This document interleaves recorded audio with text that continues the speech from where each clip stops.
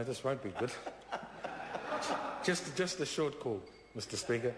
No, Ronnie, Mr. really? Speaker, the Māori Party supports legislation that encourages a stable market for people renting houses, help landlords manage their properties better and help balance the rights of both tenants and landlords. But just like to raise a few points here, like the difference in rental tenancy levels for Māori, 67%, and non-Māori, 44%.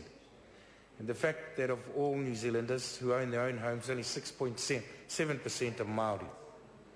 A report titled Māori Housing Experiences, Emerging Trends and Issues by Charles Waldegrave, Peter King, Tangi Haere Walker and L. John Fitzgerald tells us that, to no one's great surprise, Māori face greater challenges in getting rental accommodation, including housing supply, quality, pricing and variation in landlord practices. It also pointed out that Māori often accept substandard housing and even rogue landlords if it means they can stay closer to whānau. So knowing all of these things to be true, Mr. Speaker, high rental levels, low ownership rates, challenges in getting decent accommodation and rogue landlords, this bill is important for Māori.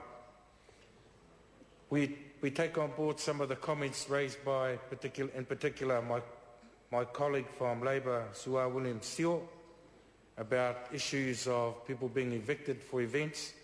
We note also concerns raised by the Coalition for the Homeless, who said that while they like the idea that the bill promotes the improvement in the standard of boarding houses, they also noted that unless support was available to help upgrade some of those boarding houses, that many of them would simply close, thus bringing about an unintended housing crisis, which also raised the concern about the fact that this bill should perhaps have been extended to cover caravan parks as well, since these days they are often used as long-term accommodation as well.